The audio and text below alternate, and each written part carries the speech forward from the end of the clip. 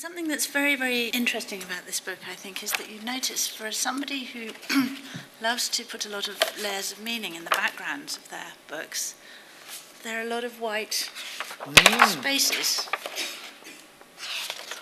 And at the same time, something else is happening in this book, which I was saying to Anthony just now. It makes this book feel like the beginning of something new, which is that the illustrations are really done in a slightly different, rather different way. Again, we've got black and white, but they're much looser, more childlike in a way.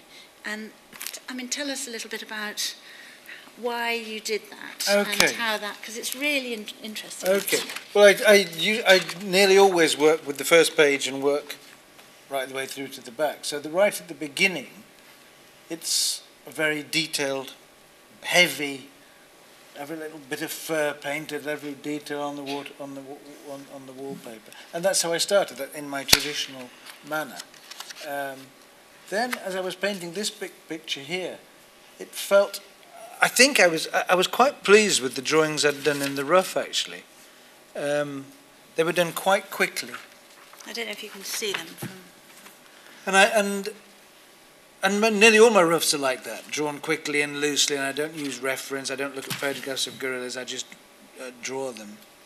And I wanted to try and capture some of the feeling of the original dummy.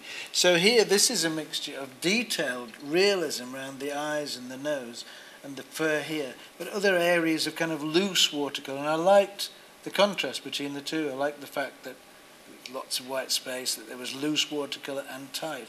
And so I started to use different styles throughout the book. I know traditionally it's sort of accepted that if you start in one style, you carry on in that style. But here with the keepers, they're worried, they're anxious. So I'm starting to use cross-hatching to sort of try and give this feeling of worrying about an idea. The kitten, of course, is done in classic greetings card style, which is something I used to do. And then as they get further and further, as they get happier and happier, the pictures are getting looser. Until this one, the kind of loosest picture I've ever done. And this, we weren't so sure about this to begin with for a while, were we? We weren't. In fact, it didn't look like that. Of course, in the dummy, it looks fine, because it's just a very rough drawing of a gorilla against a white background. Actually, with this, I think it was going to be white, like the rest of the book with white backgrounds and so on.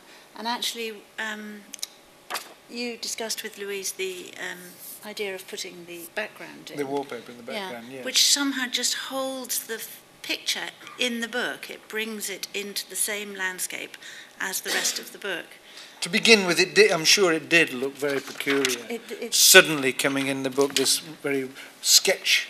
I'm sure looking back maybe on some of my early books, when I did put things in the background just as little jokes, Hansel and Gretel was a breakthrough for me, because I think it was the first time I started to use those little details in the background to tell the story. And I think that was because I hadn't written the book myself, so I was more conscious or self-conscious about how I was going to tell this story that had been told so many times in picture books.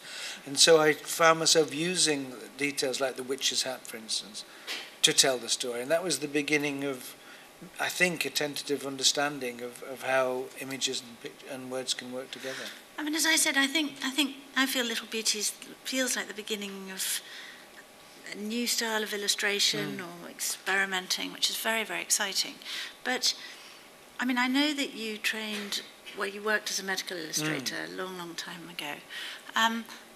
Do you think that made you draw the way you've drawn for the last many years? I've heard myself talking and saying that's why, but if I'm completely honest, no, I think I've always drawn like that, actually. My art teacher at school used to say, oh, you don't use a little brush like that. And he gave me a 4-inch brush, because that's how he painted. If you're drawing people dancing, you want to use this kind of a brush, not a tan little brush.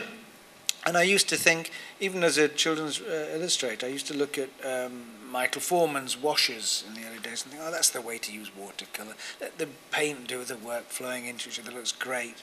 And I thought maybe I should be graduating into that style of painting. But then I ended up saying, well, no, that wouldn't be me. That would be me pretending to be Michael Foreman. So the way I draw at any given moment is probably to do with how I'm feeling. Right. And I think whatever painting I'm painting is, either it reflects how I'm feeling on a personal level, or I'm empathising with the characters in the story. And in this particular book, that style, or the kind of mixture of styles, felt completely right. Now, it may go somewhere. I may come back with all sorts of new imagery, but who knows? But it feels as though I'm not in control of it.